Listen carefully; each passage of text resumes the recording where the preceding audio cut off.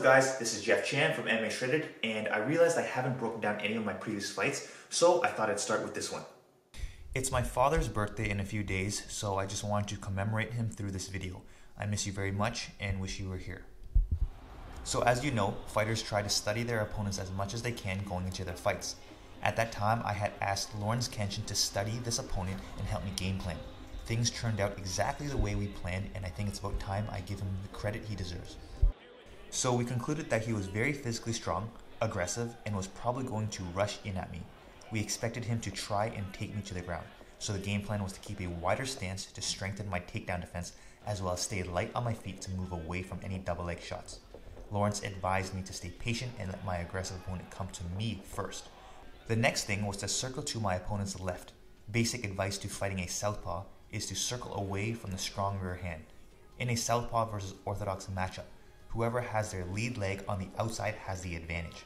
Since my opponent was a southpaw, Lawrence advised me to use my lead hand to control my opponent's lead hand and time a straight cross down the middle at the right moment. Coincidentally, one of my favorite tactics against a southpaw is to actually hand trap the lead hand and throw the cross followed by a lead hook. So as it turned out, my opponent eventually came forward. Note that as he's moved in on me, I stepped my lead foot outside of his lead foot to move my head off center line and created a bit of an angle. I remember landing the cross and off-balancing my opponent. I cannot remember if I hit him clean or not, but I knew I hadn't taken him out yet, and that he would continue forward aggressively again to make up for his lost point. So I timed a rear roundhouse kick as he came in, causing double the damage as he collided right into it. Note that again, I stepped my lead foot outside of his lead foot to create a bit of an angle and slipped my head to the left to dodge in case he were to punch, which he did. As I attempted to retract my leg back to stance, my opponent caught my ankle.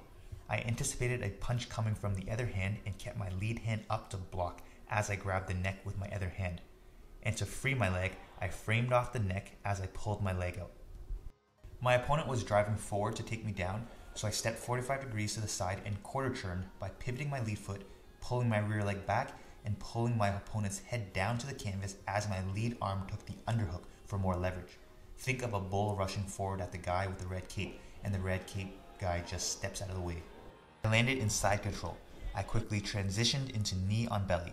It's hard to see here, but I walked my left hand under my opponent's right armpit to trap his arm as I windshield my leg over to mount position. My opponent quickly escaped by pushing my right knee down and regaining half guard. To get from half guard to full mount, I used my left arm to wrap behind my opponent's neck and grab his left shoulder, applying shoulder pressure, forcing my opponent to face the opposite direction. From there, I had to use my free hand to push down on my opponent's left knee to free out my right leg, but he had wrist control. Eventually, I broke free of his wrist control and slipped my right leg out of his half guard and into full mount. My opponent tried to bridge and roll me over, but I shot my right leg underneath his body and flattened him back down. My opponent tries to bridge and roll over again, but instead I let him and transitioned to take his back and immediately got my hooks in. I tried to flatten him out so he would be belly down on the canvas, but he was too strong.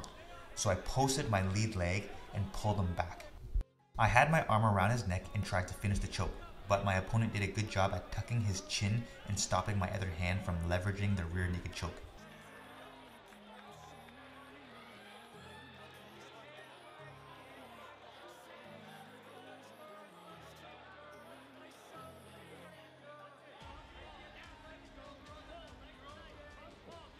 He then rolled onto his knees, belly down again, and I quickly followed behind and flattened him out by vine graping my legs. This was a perfect position to finish the fight, so I went for the ground and pound, but my opponent turned around to give me mount instead.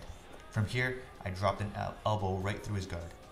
Nope, I don't like mount either, he thought, and he turned onto his knees again, in which I transitioned again and took his back. This time, he got control of my choking arm and started his back escape by lifting my arm around his head to turn into my guard. I tried to block it by clamping his arm down with my right leg, but I felt he had a very strong grip on my arm, and to continue resisting it would just waste my energy. So I set up my arm bar instead as he turned into my guard. As he stepped his left leg up to post for better base and balance, I hooked his left ankle with my right arm and pushed his head down with my left hand and kicked my left calf over his head for an armbar. Notice that my toes are pointing up and I was trying to bring my heel to my rear end to clamp down hard. He started to stack me to escape the armbar, so I used my right arm to hook his right hamstring and rolled him over to finish the armbar. To finish the armbar, I pinched my two knees together, make sure that his thumbs are pointing the sky as I pull down on the hand and thrust my hips forward.